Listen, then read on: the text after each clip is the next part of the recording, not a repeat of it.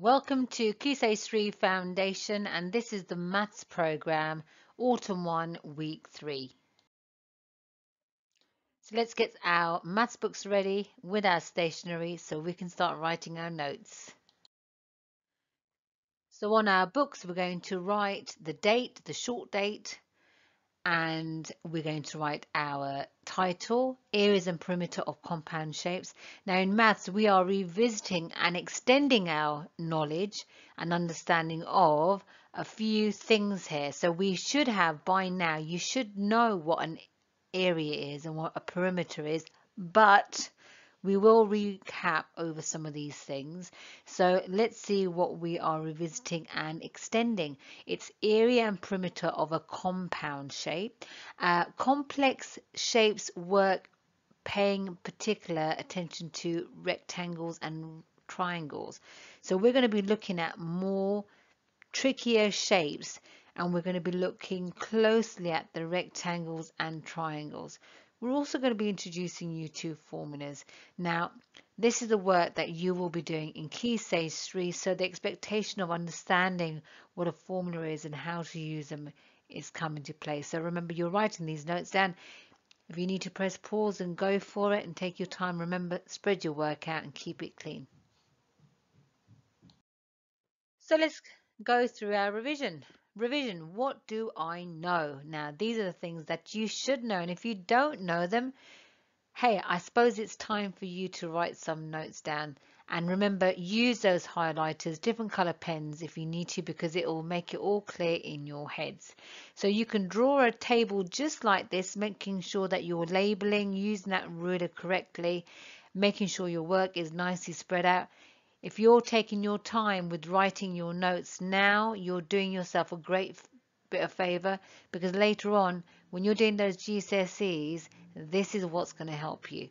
Okay, so you're writing down the shapes, the names, the formula of area, and here we've got a square, and the square we've got the height and the base. To find the area of this, you do base times height. Now, if you're looking at a rectangle now, that's the one in the center, height times by base, and that's the formula to find out the area. And to find the area of a triangle, you find the perpendicular height, you multiply that by the base. Now remember, that is the height of a triangle.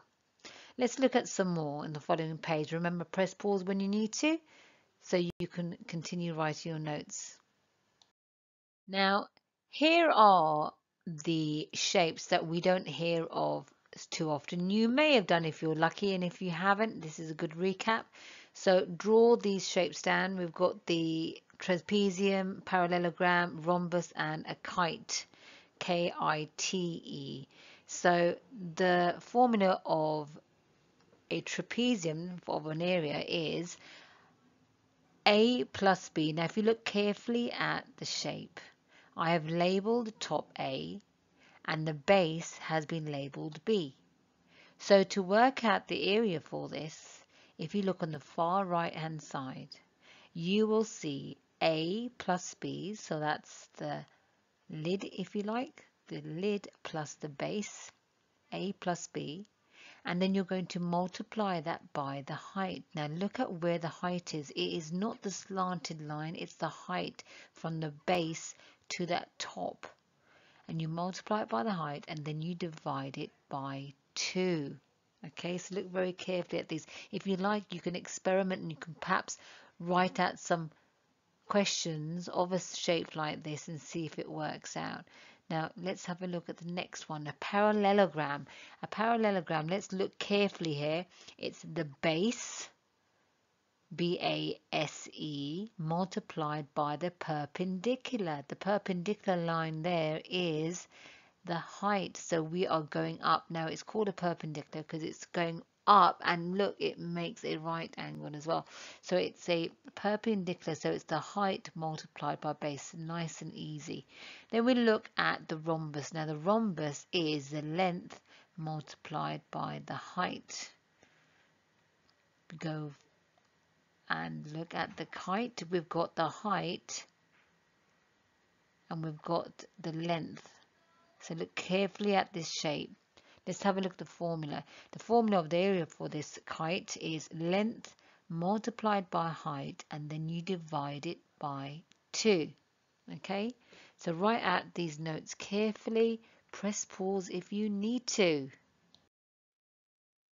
I have chosen this shape here, the rectangle, just to give you another glance on a larger scale of what a formula looks like. So we've got length and width here. So when you multiply the length and the width, it will give you the area. And this is what we call a formula. So the notes you were writing beforehand, this is an example, a closer look of what we're looking for in terms of a formula.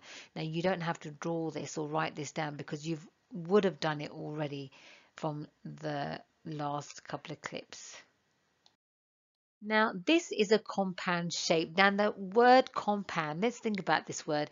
This word compound comes up in English too. So if I was to give you the word butterfly, football, eyeball, what does it remind you of? Fireworks. Yes, I bet you're thinking of it now. Compound words mean when you put more than one word and you put them together to form a new word.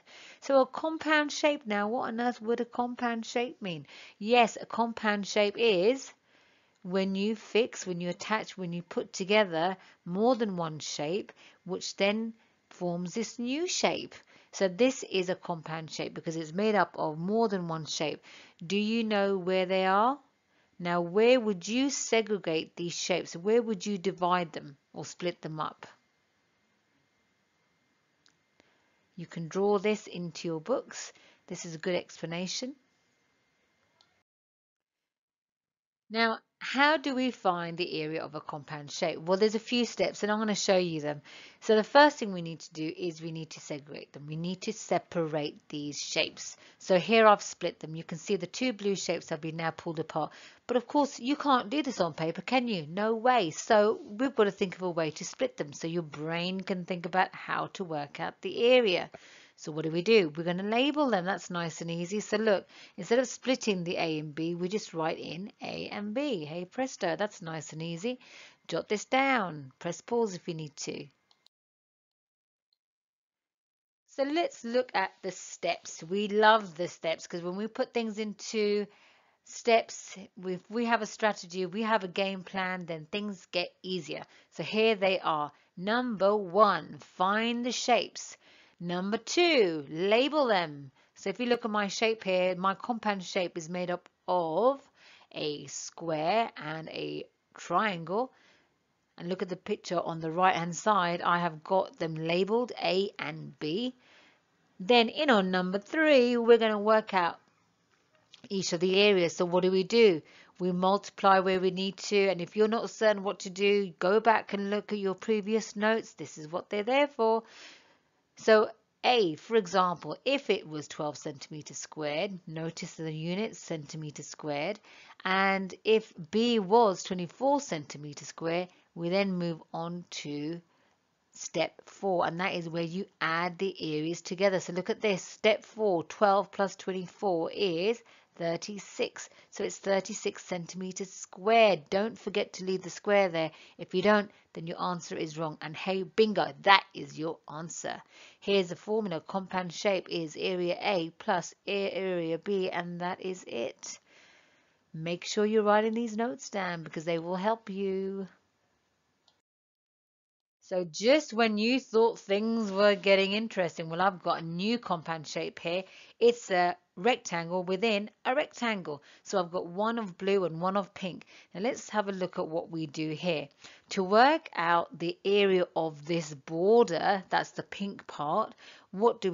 We first work out the total area of the pink, and then you take it away from the smaller one, so the area of the inner rectangle, which is the blue part, and whatever you have left over will be your answer. So you can get questions like this too. Now don't forget, you should be writing your notes. If anytime you need to rewind, you need to pause and go for it, because this is all good for you. We're now looking at perimeter. So perimeter, the distance around a shape. Now I've got a couple of shapes here. I've got a rectangle with the measurements of 4 centimeters and 2 centimeters going wrapping around. Then I've got the triangle here. In this triangle I've got 5 centimeters, 4 centimeters and 7 centimeters. And look at the bottom, I have got the formula for a square. Now that would be, if you had a square, it would obviously have 4 of the same lengths. Because it's got 4 of the same lengths, all you have to do is find the measurement of one of the lengths and then you multiply it by 4. Bingo! If you had a rectangle, just as we have here, 4 centimeters, 2 centimeters, 4 centimeters, 2 centimeters, what do? Well, you can do 2 centimeters plus 4 centimeters, and then you just multiply them by 2. You could, of course, do 2 centimeters plus 4 centimeters plus 2 centimeters plus 4 centimeters. It's a longer way, but you can do it. But the formula would be to multiply one length plus another length. Now let's have a look at the triangle. The triangle is A plus B plus C. Now 5 centimeters plus 4 centimeters plus 7 centimeters. And what you'll recognize is if you had an equilateral triangle, a triangle where the lengths were all of the same distance, then of course a triangle having 3 sides, you would multiply it by 3. So in theory, what do we know here? The easiest way to work out a perimeter is you just add up all the sides. It becomes trickier, or sometimes students get a bit confused when they start seeing the brackets and the multiplication sign and the pluses and the dividing, etc.